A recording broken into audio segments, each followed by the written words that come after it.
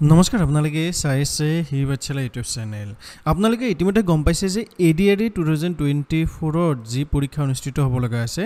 তাত negative marking থাকিব আৰু ইয়াত যদি আপোনালোকৰ প্ৰশ্নৰ উত্তৰ কৰোতে ভুল হয় তেতিয়াহলে আপোনালোকে যি নম্বৰ পাব সেই নম্বৰসমূহৰ পৰা এটা সাৰ্টেন নম্বৰ ডিডাক্ট কৰা হ'ব বা ৰিডিউস কৰা হ'ব আৰু এতিয়া আপোনালোকে নম্বৰ নকমিবলৈকে কি কৰিব লাগিব সকলোবিলাক কথা এই ভিডিওটোত আলোচনা কৰিম আশা কৰিছো আপোনালোকে এই ভিডিওতে কিছু পৰিমাণ হল উপকৃত কৰিব কিন্তু ভিডিওটোৰ আগলৈকে যোৱাৰ আগত যদিহে আপোনালোকে এতিয়ালৈকে ইউটিউব চেনেলটো সাবস্ক্ৰাইব কৰা নাই তেতিয়াহলে অনুগ্ৰহ কৰি আপোনালোকে ইউটিউব চেনেলটো সাবস্ক্ৰাইব কৰি লওক গতিকে এতিয়া হক আজি আমি মূল ভিডিওটো আৰম্ভ কৰো এতিয়া সক আপোনালোকে বৰ্তমান ডিসপ্লেত দেখি আছে এইটো হৈছে আসাম ডাইৰেক্ট ৰিক্ৰুটমেন্ট কমিশনৰ অধীনত তৃতীয় বৰ্গৰ যি সিলেবাস আছে সিলেবাসটো আৰু ইয়াত কিছুমান পইণ্টৰ কথা কোৱা হৈছিল আৰু ইয়াত সক 3 নম্বৰ যেটো পইণ্ট আছে 3 নম্বৰ পইণ্টত লিখা হৈছিল যে there will be negative marking for wrong answer the negative marking to be awarded for each wrong answer will be equivalent to 1/4 of the marks allotted for the question. For example, negative marking for the wrong answer of a question carrying 1 mark will be 0.25 and similarly negative marking for the wrong answer of a question carrying 2 marks will be 0.25. অৰ্থাৎ মই অলপ ভালদৰে আপোনালোকক বুজাই দিব বিচাৰিছো ইয়াত কৈছে যে যদিহে আপোনালোকে এক নম্বৰীয়া প্ৰশ্নৰ উত্তৰ ভুল দিয়ে তেতিয়াহলে আপোনালোকৰ -0.25 কৰা হ'ব আৰু যদিহে 2 নম্বৰীয়া এনসাৰৰ কোৱেশ্চন 2 নম্বৰীয়া কোৱেশ্চন এনসাৰ আপোনালোকে ভুল কৰে তেতিয়াহলে -0.50 মাৰ্কস ডিডাক্ট কৰা হ'ব এতিয়া এই যে নেগেটিভ মাৰ্কিং আছে নেগেটিভ মাৰ্কিংৰ পৰা হাত খাৰিবৰ বাবে আপোনালোকে কি কৰিব লাগিব হেতু যদি জানিব বিচাৰে তেতিয়াহলে নেগেটিভ মাৰ্কিং কিয় কৰা হয় হেতু ক'ব বিচাৰিছো তাৰ পিছত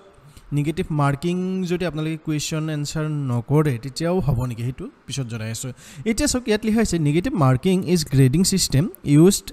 in multiple choice exam where marks are deducted for incorrect answer. The system is designed to discourage random guessing and to ensure that students only answer question they are reasonably confident about. অৰ্থাৎ এই যে negative marking system আছে এই negative marking two আপোনালোকৰ multiple choice যিবিলাক exam আছে এতিয়া আপোনালোকে জানে যে ADRE যেসমূহ প্ৰশ্ন আছে এই প্ৰশ্নসমূহ MCQ টাইপৰে হ'ব গতিকে এনেকুৱা ধৰণৰ পৰীক্ষাত নেগেটিভ মাৰ্কিং যেটো সিস্টেম আছে নেগেটিভ মাৰ্কিং সিস্টেমটো কিছু পৰীক্ষাত ব্যৱহাৰ কৰাটো আমি দেখা পাও আৰু ইয়াত কোৱা হৈছে যে এই যেটো সিস্টেম আছে নেগেটিভ মাৰ্কিং সিস্টেম আছে এটো কি কৰা হয় ৰেন্ডম আমি যি গেছ কৰো অৰ্থাৎ আমি কেতিয়াবা কি কৰো কোনো এটা আনসাৰ আমি কনফার্ম নহয় কিন্তু অনুমানতে দি দিও কিয় অনুমানতে দি দিও তাত কোনো ধৰণৰ যদি প্ৰশ্নৰ উত্তৰটো ভুল হয় নম্বৰ কাটা না যায় কিন্তু এতিয়া যদি নম্বৰ কাটা যায় তেতিয়াহলে আমি কি কৰিব নোৱাৰো ৰং আনসাৰ বা গেছ কৰি কিনে আনসাৰটো দিব নোৱাৰো গতি ইয়াৰ এইটো কৰিবৰ কাৰণে ৰং বা ৰেন্ডম গেছিংৰ পৰা হাত খাৰিবৰ বাবে আৰু যিবিলাক ছাত্ৰ ছাত্ৰীয়ে অকল আনসাৰটো জানে আৰু আনসাৰটোৰ ওপৰত কনফিডেন্ট তেতিয়াহে উত্তৰটো কৰে তাৰ বাবে এই যে নেগেটিভ মাৰ্কিং আছে নেগেটিভ মাৰ্কিংটো এপ্লিকেবল কৰা হৈছে আৰু আমাৰ যে ADRE আছে ADREত কাৰেক্ট আনসাৰ যদি আপোনালোকে কৰে তেতিয়াহলে হয় আপোনালোকে 1 নম্বৰ পাব নহলে 2 মাৰ্কস পাব এতিয়া ইনকাৰেক্ট যদি আনসাৰ কৰে আগতে কলো যে 0.25 আৰু 0.50 নম্বৰ কৈ আপোনালোকে কাটা যাব অৰ্থাৎ ধৰক আপোনালোকৰ 10টা প্ৰশ্ন শুদ্ধ হ'ল আৰু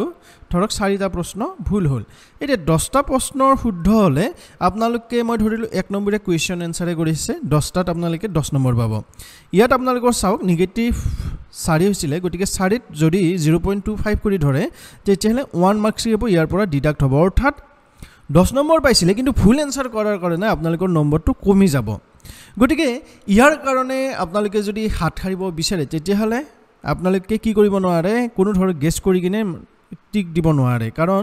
যদিহে আপোনালোকে আনসাৰ নকৰে তেতিয়াহলে নো মাৰ্কস আৰ গেইনড অৰ লস্ট অৰ্থাৎ যদি প্ৰশ্নৰ উত্তৰ নকৰে তেতিয়াহলে হেইটোৰ কাৰণে আপোনালোকে কোনো ধৰণৰ নম্বৰ দিয়াও নহয় আৰু কোনো ধৰণৰ নম্বৰ বিক কৰাও নহয় গতিকে যদিহে আপোনালোকে কনফিডেন্ট নহয় যে এটো আনসাৰ হয় নে নহয় তেতিয়াহলে হেনেকুৱা ধৰণৰ প্ৰশ্নসমূহৰ পৰা উত্তৰ কৰাৰ পৰা আপোনালোকে দূৰত থাকিব যদিহে দূৰত নাথাকে তেতিয়াহলে নিশ্চয় আপোনালোকৰ যি নম্বৰ আছে নম্বৰ যিমান শুদ্ধ হয় তাৰ কৈ বহুত কম নম্বৰ পাবৰ বাবে সক্ষম হ'ব কাৰণ ইন কেস যদি 2 মাৰ্কসৰ কোৱেশ্চন ভুল হৈ যায় তেতিয়াহলে তাৰ কাৰণে আপোনালোকৰ 0.50 অৰ্থাৎ দুটা প্ৰশ্ন ভুল কৰিলে 1 নম্বৰ মাইনাস হ'ব গতিকে ইয়াৰ পৰা হাত সাৰিবৰ কাৰণে আপোনালোকৰ হাতত এটাই অপশ্যন আছে